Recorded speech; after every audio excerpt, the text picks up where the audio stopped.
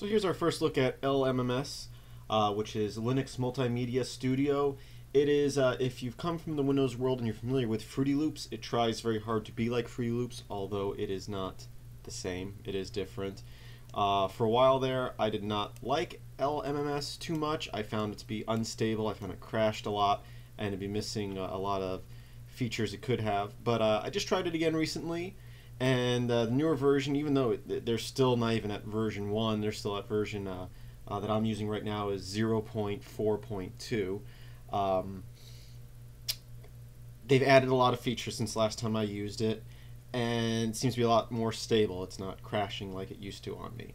So I'm going to give you a tutorial on it. This is your basic screen when you come in here. This is your song editor over here with your tracks, your beat editor over here. And then over here we've got our effects mixer, so you can have effects to different tracks. Let's look over here. If we click on this little music note, they have a lot of preset loops and instruments for you to play with. And today we're just going to go over making a simple beat. So let's go into drums. And if you click and hold on these sounds, it will play the sound for you. Most of them are OGG files. You can also browse your own files if you have WAV files or OGG files available on your system. So let's just grab one of these. We'll grab this bass drum. Just drag it over here, or you could double click it and we'll add it over here. We'll also grab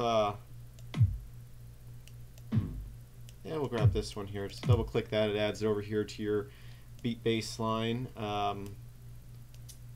A little shaker there, we'll add that. Let's go down here to instruments and see what we got. We got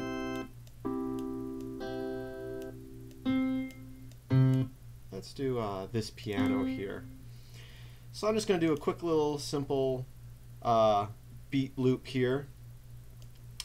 We've got a simple looking window here, and we can start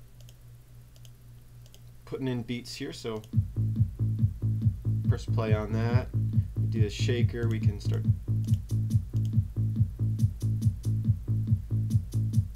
And then we got our kicker.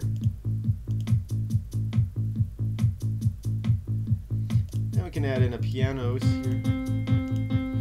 There's a piano with the same note going on. What we can do is we can actually right click on this and go open up piano roll, and we can actually view the piano roll here. You can zoom in by holding down Control and scrolling in.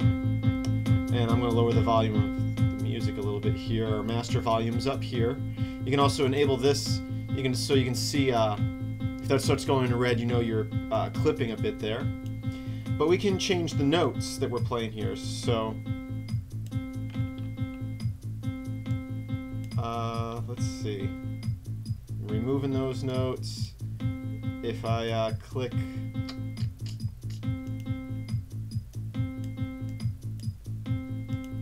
What's going on here? There we go, now I'm dragging it. We can add in more notes if we want.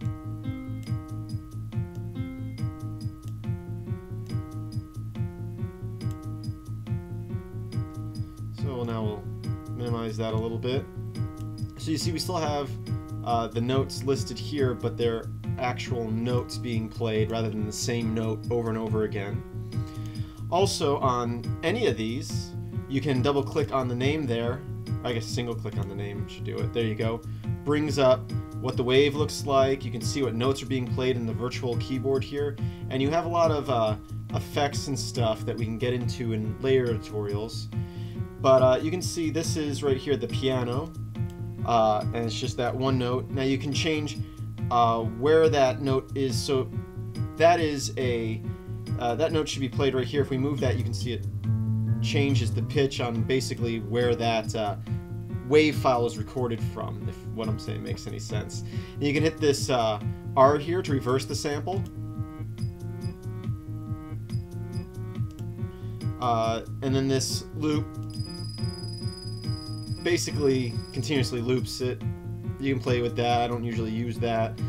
You can also change the start and end of the wave file. So if I wanted to trim down the sample, I can. So you see now it's it's ending earlier. It's not playing out that full note. It's clipping it right here, so it's only playing that part. Same thing, we can move it out. We can move the start up, so it's not as hard because it's not as loud as the beginning there. You can also change the volume of the thing right there.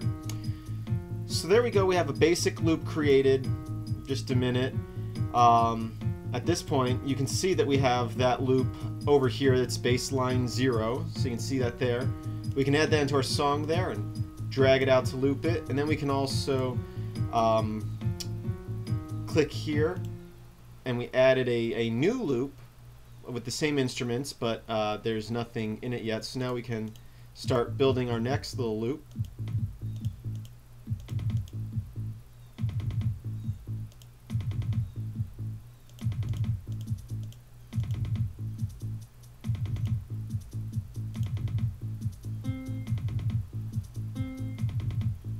And now we can add that. You can see that here, so we can add that into our song.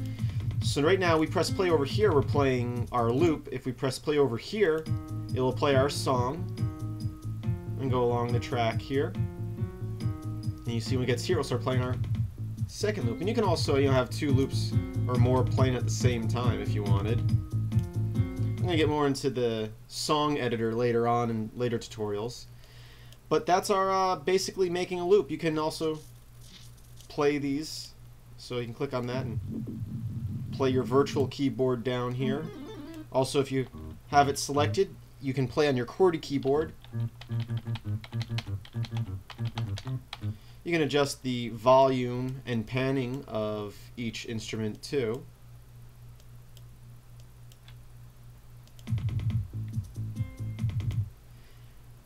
So that's the basics on making a loop. I hope you enjoyed this tutorial. Definitely more to come.